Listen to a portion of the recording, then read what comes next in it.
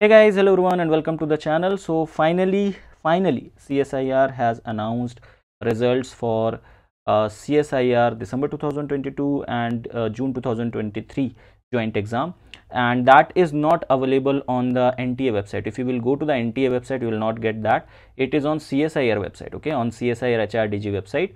I will give you link to that website in the description. So this is the website.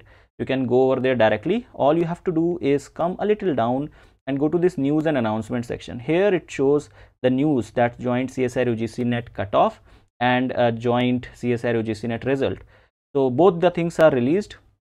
Let's click on the cutoff to see what the cutoff went. Okay, so once you will click on this, you will be able to download a PDF. So yeah, I have already downloaded it and that's how it looks. Okay, so let's talk about the cutoff for all the categories. I will be talking about chemical sciences. You can look for the other subjects as well if you belong to that. So basically, if you look upon the cutoff for for JRF, okay, that is for Junior Research Fellowship JRF net, and if you talk about chemical sciences, it went 53.75, which becomes around 107.5 marks. Okay, so if you got 107.5 marks or above, you have qualified for JRF under unreserved category. Then for EWS category, it went around a 48.25, that becomes 96.5 marks. Okay, so for this you have 96.5 marks for EWS category. For OBC it is 47.25, which becomes 94.5 marks. So this time the cutoff of OBC is lower than EWS category. Then for SC category it is 37.25, which becomes 74.5 marks. Okay, for ST category that becomes 30.75, that becomes 61.5 marks, and for PWD candidate it becomes 50 marks. So these are the cutoff for different categories for qualifying JRF. Okay, so now the next is for the cutoff for net LS. Okay, so for this, if you will see, it goes till 3 decimal places. Okay, that's quite new thing here. So if you will see the cutoff for LS for unreserved category, it went around 96.75 marks. Okay, that's where the cutoff went for qualifying LS from unreserved category. For EWS category, it is 43.425, which becomes 86.85 marks.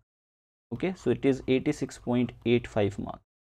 Then for OBC category, it is 42.525, which becomes 85.05 marks. Okay, for SC category, it is 33.525, which becomes 67.05 marks. For ST category, it is 27.675, which becomes 55.35 marks. Okay, 55.35 marks, and for PWD category it is 50 marks. So see, the cutoff can never go below 25%. That's why, or for below 50 marks. That's why that is the lowest which you will have. So anybody who is from PWD category, if he has got more than 50 marks, he would have qualified for JRF or net, both. Okay, so let's talk about the cutoff. First of all, 107.5, that's the cutoff which went in this year. Okay, this was as expected, because we all were expecting it to go somewhere around 105 to 110, and that's belonging to, like, it is belonging to that particular range. And yeah, the result is nothing unusual over here. It's quite as expected. Okay, do let me know what you guys think about the result or the cutoff over here. Okay, so the next thing which you will come across or which you will see is the results section. So if you click on this, you will be able to download a PDF which consists of all the categories. Okay, all those who have qualified. So you have to, if you have qualified, if you have got marks more than this, then your roll number will be here in this list. Okay, all you have to do is search for your roll number from your admit card. So, and then see that where your roll number belongs to, whether it belongs to JRF net CSIR, that means whether you have qualified CSIR JRF, or whether you have qualified, if you come down a little bit, so if your marks belong to the section 2, that will be for JRF net UGC. That means you have qualified UGC JRF. Okay, understand that there are two types of JRF. One is CSIR JRF, one is UGC JRF. I'll make a detailed video about it very soon. I'll explain you everything over there. But yeah, that's what it is. So see in which section your result is, like where your roll number is, and if you come more down over here, you will see the LS qualified rank. Okay, that will be in the section.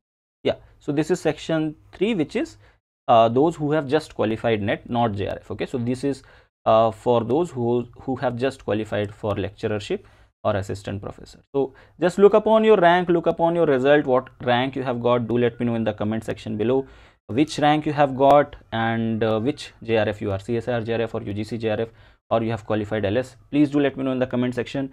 I will be waiting for your like responses.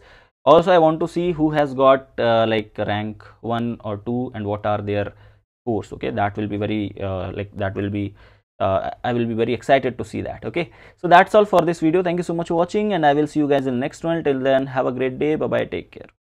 Hello everyone. So if you are preparing for CSIR NET exam or GATE exam, and if you want to prepare along with me, then I teach on Unacademy Plus platform. You can join my classes over there for live sessions regarding CSIR NET exam as well as for GATE exam.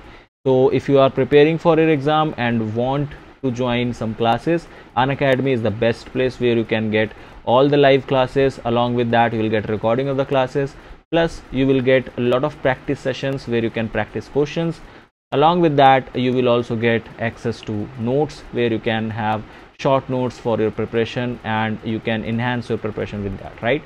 So in case if you are wondering where to take or from where to prepare for the upcoming exam, Unacademy is the place where you can go for it. So you can join Unacademy Plus using my referral code, that is N_Huda. The link is there in the description of this video. You can use that link to join Unacademy Plus and watch all my classes live as well as recorded. So join Unacademy now and let's crack this exam together.